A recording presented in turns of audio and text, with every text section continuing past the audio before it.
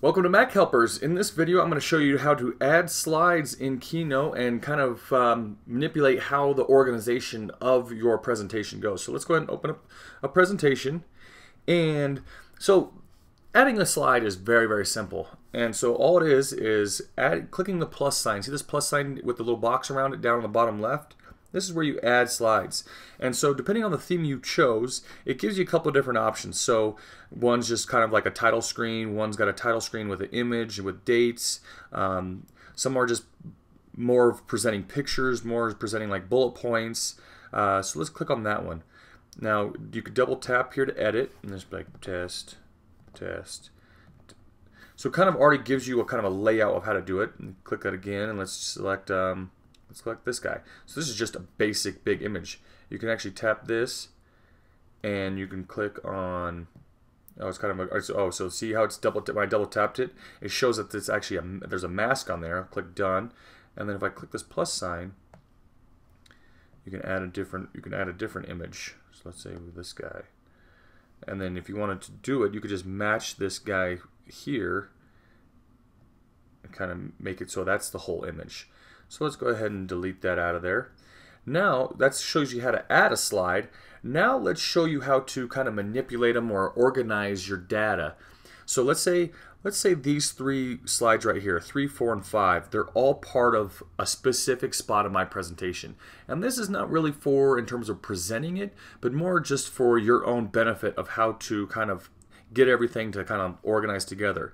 So the first one is just, I'm going to show you how to just move a slide around. So they're like, oh wait, I wanted this slide, I don't want this here. But instead of having to copy, delete it, and cut it out, you can just actually click and hold, see how it kind of rises up, and then you can change where it sits. So let's say I wanted it actually after slide 5.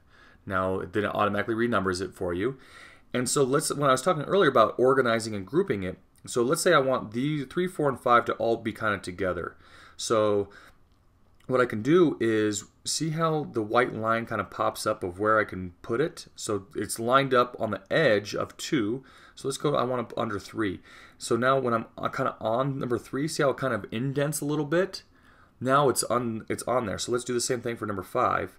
Now I don't want it to do it, I don't want to be a specific, well, I can show you that there. See how now 3 and 4 both have arrows. If I click that little arrow, it kind of organizes it. So like let's say you have a presentation that has 100 different slides on it. It's hard to go through and change like, oh, what slide number was that? But if let's say you've got all these under a specific section, you could click that and click that again, and you could just really move them around. So let's say 3 or 4 and 5 are all part of slide number 3. So now I do that, those are all under there. And it's really just for organizational purposes. It doesn't really serve any other function in terms of how the presentation works. It's just for your own benefit of organizing how your slides actually work. And so that's kind of it. And all you can do is switch it right back. And now see how those arrows are gone? And so that's basically it for how to kind of add slides and present them there. And then the last thing I want to show you is just, I kind of showed you this already, is when you first click on a slide, when you click on it once, it selects it and brings that up. If you click it again, it then brings up your little tools. So cut, copy, delete, skip, and transition.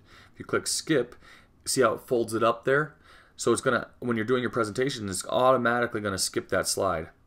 If you double tap it again, don't skip, brings it right back up. So that's handy if you've got some specific slides that you want to show one group of people but not the other group of people. So that's basically it. If you have any questions, make sure to email us at info@yourmachelpers.com or go to our website, yourmachelpers.com/help, and enter your questions there, and we'll be able to get back to you right away. Thanks.